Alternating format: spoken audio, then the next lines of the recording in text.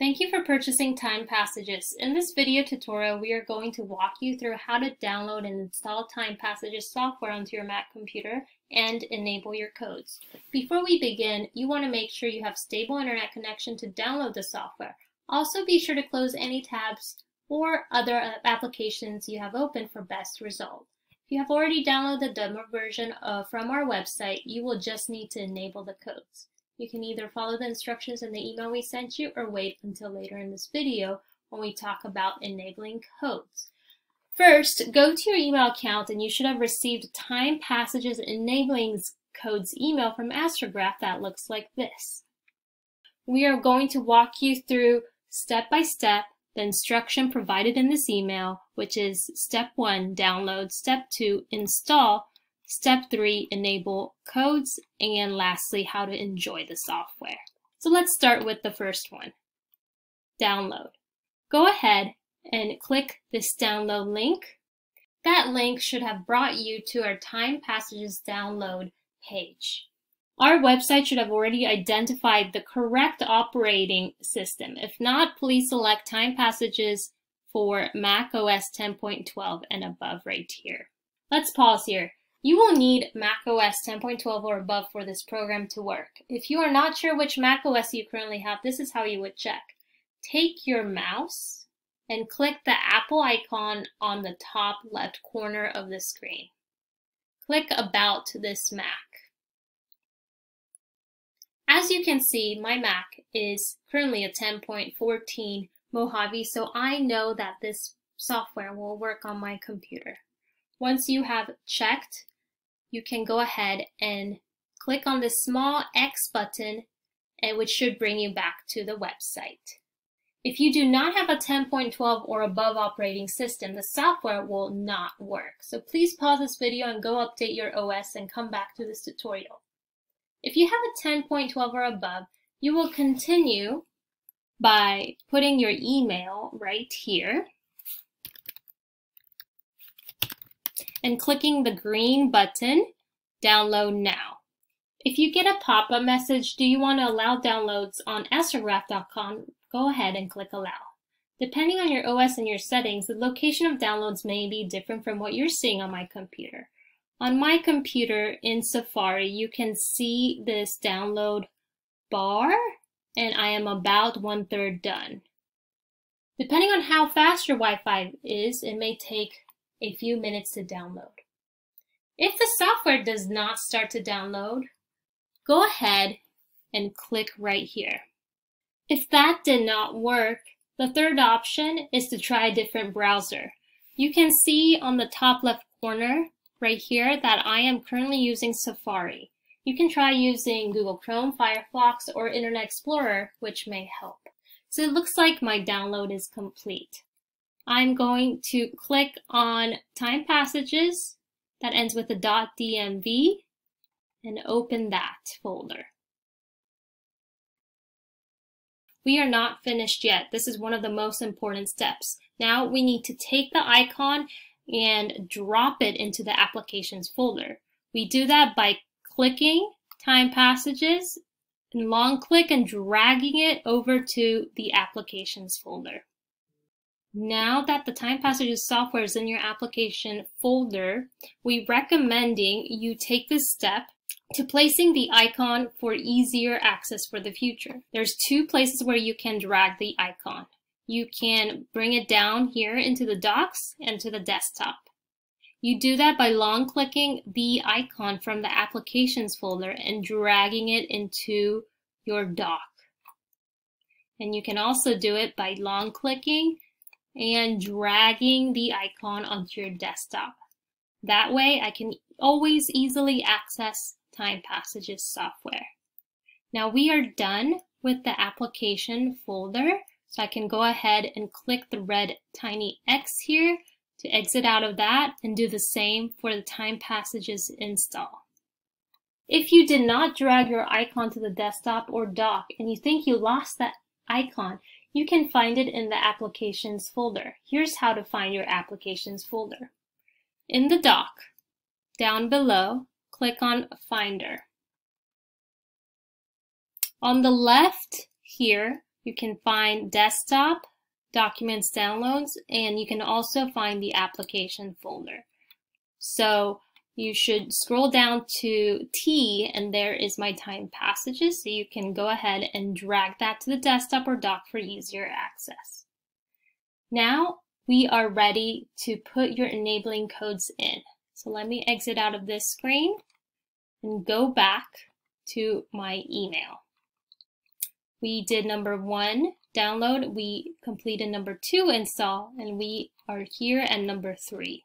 The first thing I'm going to do is check which edition I have.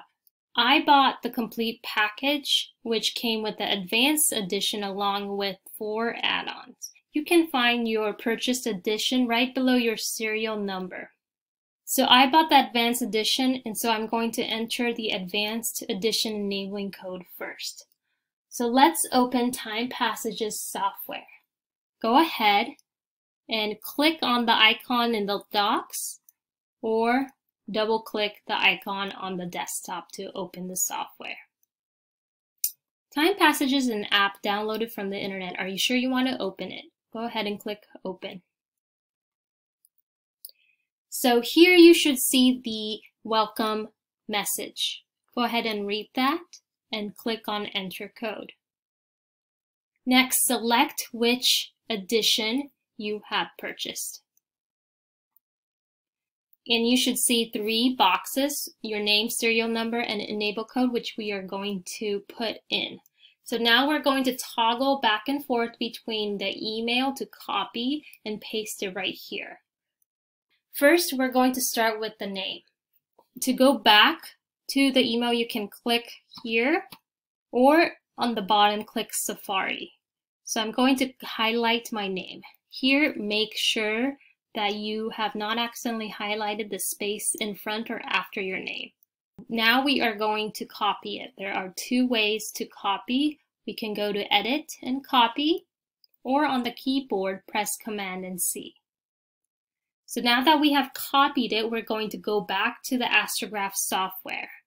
You might not see the window, and so go down to the docs and click on the purple icon, and you should see the window pop back up. Now we're going to paste it. There are again 2 different ways to paste. You can go to the toolbar here, edit and paste, or on your keyboard, press Command V as in Victor. So here we have put in your name, and we're going to move on to the serial number. Let's move on to the serial number. Go back to the email by clicking on Safari, highlight your serial number, and go to Edit Copy, or on your keyboard, Command Copy. Now we're going to go back to the TimePassages enabling box. Go back to the doc, click on TimePassages, and we're going to paste it here. Now we have 1 more. Go to the docs, back to your email, highlight the advanced edition, copy, go back to TimePassages and paste.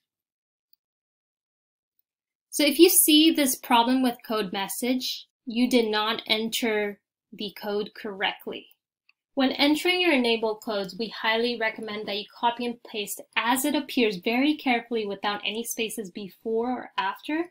The codes are very case sensitive, so you want to copy it exactly. Go ahead and click OK and try again. If you see this message, success with code, congratulations, you did it. Go ahead and click OK. Here's a quick explanation on how to create your new chart. And so if you want to read it later, click OK. If you don't want this message to show up, you can click Don't Show this screen again. For those that purchase add-ons, you will continue to insert add-on enabling codes. So I have 4 more codes to enter here. Go to TimePassages software by clicking on the purple icon. Click on TimePassages in the toolbar, and then drop your mouse to licenses.